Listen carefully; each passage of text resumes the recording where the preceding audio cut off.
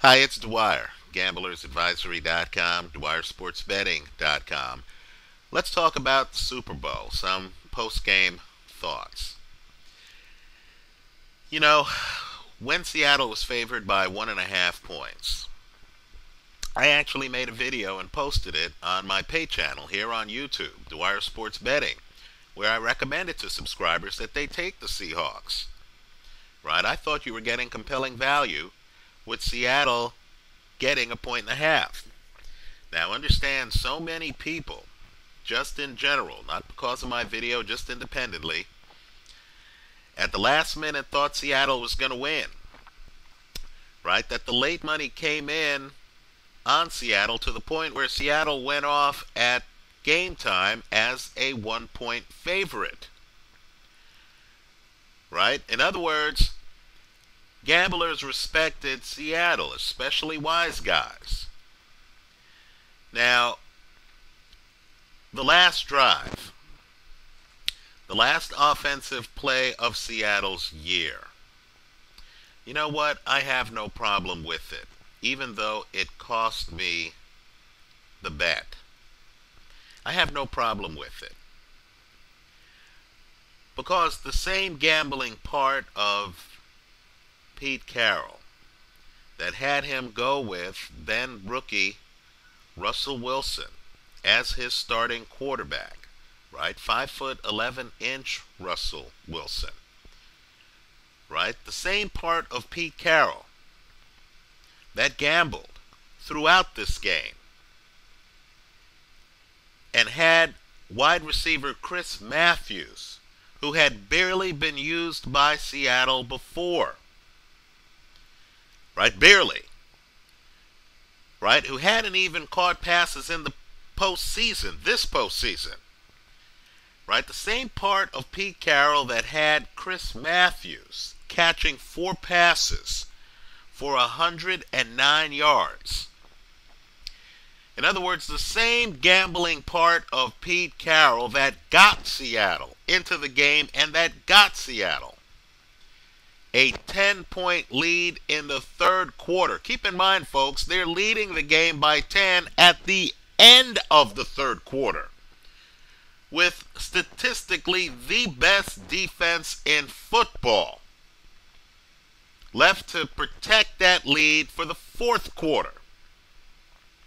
That same Pete Carroll on that last drive with less than 30 seconds left, with a running back who had rushed for over 100 yards in the game, who was averaging over 4 yards a carry, and who had the run that got you to the 1-yard line, that same Pete Carroll decided, just like he had with Chris Matthews earlier, to pursue an element of surprise. Right? Rather than run Marshawn Lynch like 99% of the people in the stadium thought he would, he decided instead to run Ricardo Lockett on a quick slant inside to catch the Patriots unprepared. Right? The problem was the opposing coach was Bill Belichick. And Belichick was ready. I congratulate the Patriots on winning the game. I don't want that last play to overshadow the great football we saw throughout that game. I don't want that last play to overshadow the great coaching we saw throughout the game by both coaches, the risk-taking we saw throughout the game by both coaches. Understand, you're looking at a Seattle team that played so well that even with that last interception, Russell Wilson had a higher quarterback rating than Tom Brady in the game. Understand that last play, Pete Carroll decided to go with his quarterback, who had a greater than 100 quarterback rating for the game. Right? On a quick slant. He didn't realize that Belichick would be prepared to knock Ricardo Lockett, who was supposed to catch that pass, off the route. right? This was chess at the highest level. Let me talk about the Patriots. How do you come back from 10 down at the end of the third quarter in the biggest game of the year against the Seattle Seahawks Legion of Boom secondary?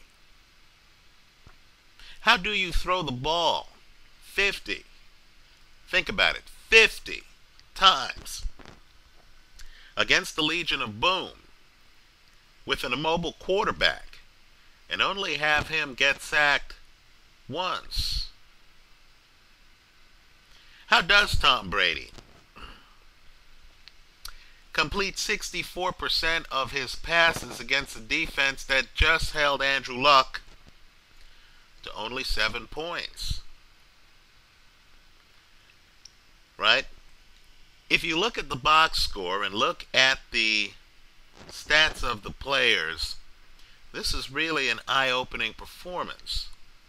Right? Julian Edelman, 9 catches, 109 receiving yards. Don't forget about him as you look at this Super Bowl, right? Don't get blinded by the last play. Look at the plays before that. Julian Edelman, 9 catches, 109 yards. Shane Vereen, a running back, 11 catches. Are you kidding me? 11 catches for Shane Vereen? Look at Brady's ball distribution. Right? Edelman, 9 catches. Vereen, 11 catches. Rob Gronkowski, 6 catches. Danny Amendola, 5 catches. Brandon LaFell, 4 catches. I'm telling you, if you or I had a New England jersey on, Tom Brady would have found a way to get us to football. The ball distribution is astonishing. Right? Look at Marshawn Lynch. Sadly, all anyone's going to remember about Marshawn Lynch for this game is that he didn't get that last carry. Right? Instead, they tried to pass it in and got picked. But understand, Marshawn Lynch was averaging more than 4 yards a carry, folks. Marshawn Lynch ended the game with more than 100 rushing yards.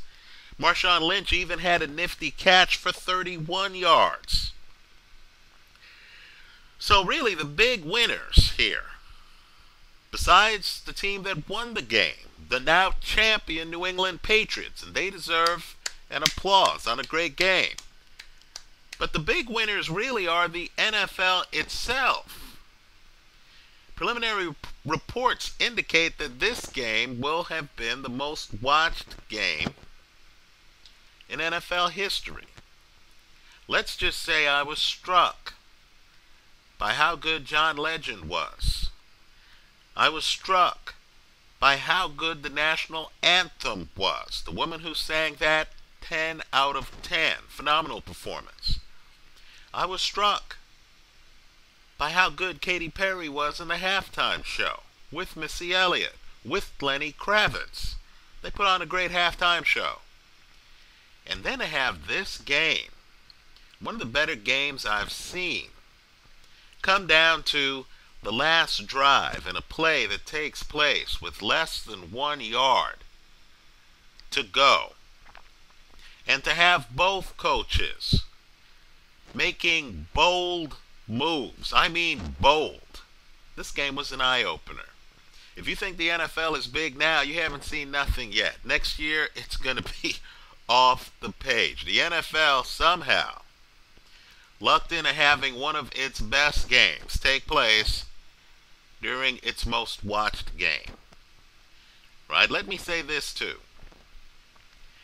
Right? I thought Tom Brady was going to have problems. My prop bet hit. Tom Brady ended up with less than 351 passing yards. That was a great prop. You could have taken Brady from 250 to 350 and gotten a plus 250 and higher on both sides of the play. So that play worked out for me. But I have to tell you, even being on the right side of that play, I was watching Tom Brady in the fourth quarter, and I was nervous. The guy was money.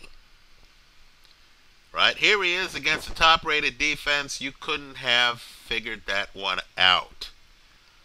Right? Seattle was on its heels. Brady was making throws. They didn't know where he was going to go with the football. And, of course, Brady, with the entire season on the line, with a 10-point deficit, a hole to climb out of, was accurate with the football.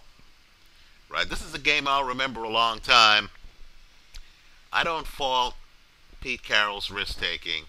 Let me say, in closing, you understand why Seattle will be back just by reading the post-game interviews of Pete Carroll and Russell Wilson.